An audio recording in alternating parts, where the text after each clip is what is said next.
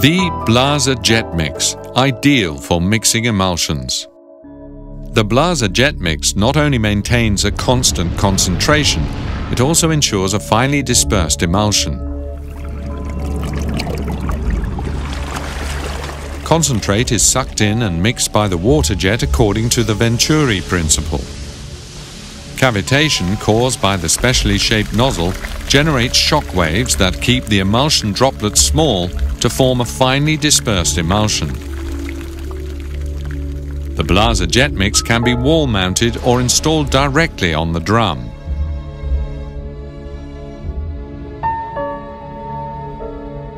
It is essential to comply with the following rules.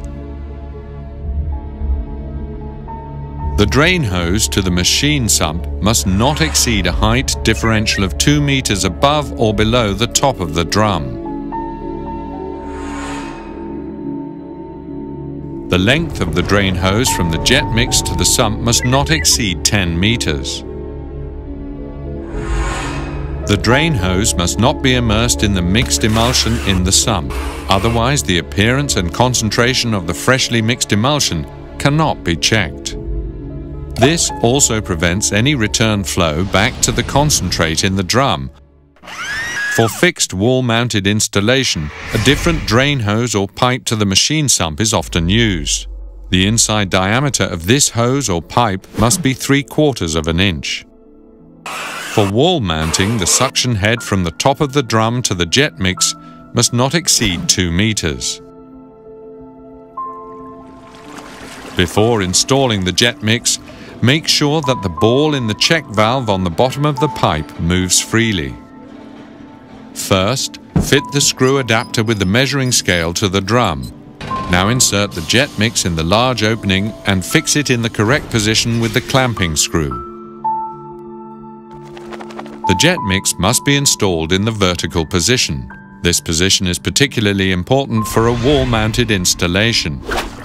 The water feed pipe must have an inside diameter of 3/4 of an inch along its entire length. Restrictions such as valves, transitions or filters hinder the flow. The water feed pipe must be absolutely leak-proof. Check the concentrate level in the drum with the measuring scale.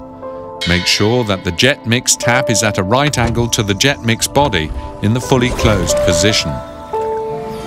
Open the water feed valve and check on the jet mix manometer that the static pressure is at least 3 bar. Set the mixing ratio approximately to the required concentration. Turn the tap through 90 degrees into the fully open position parallel to the jet mix.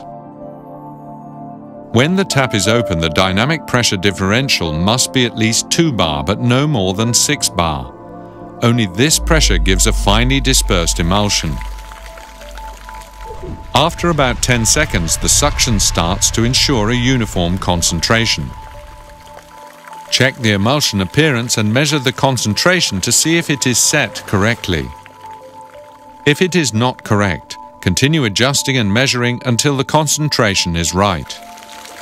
Now you can fill the machine with finely dispersed emulsion in the correct concentration. Before shutting down the jet mix, close the tap first, then close the water feed pipe valve. Briefly open the jet mix tap to relieve the pressure, then close it again immediately. Make sure that no water gets into the drum. Water in the concentrate makes it unusable by causing reverse emulsion. Release the screw clamp on the drum and pull out the jet mix. Clean the standpipe with a rag. Afterwards, remove the screw adapter as well. Never make any technical modifications to the jet mix. For an efficient mixing of the emulsion, there are 2 devices available.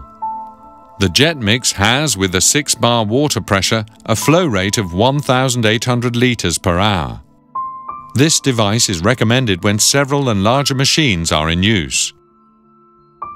The mini jet mix has a capacity of 900 liters per hour and is recommended for single-filled and smaller machines.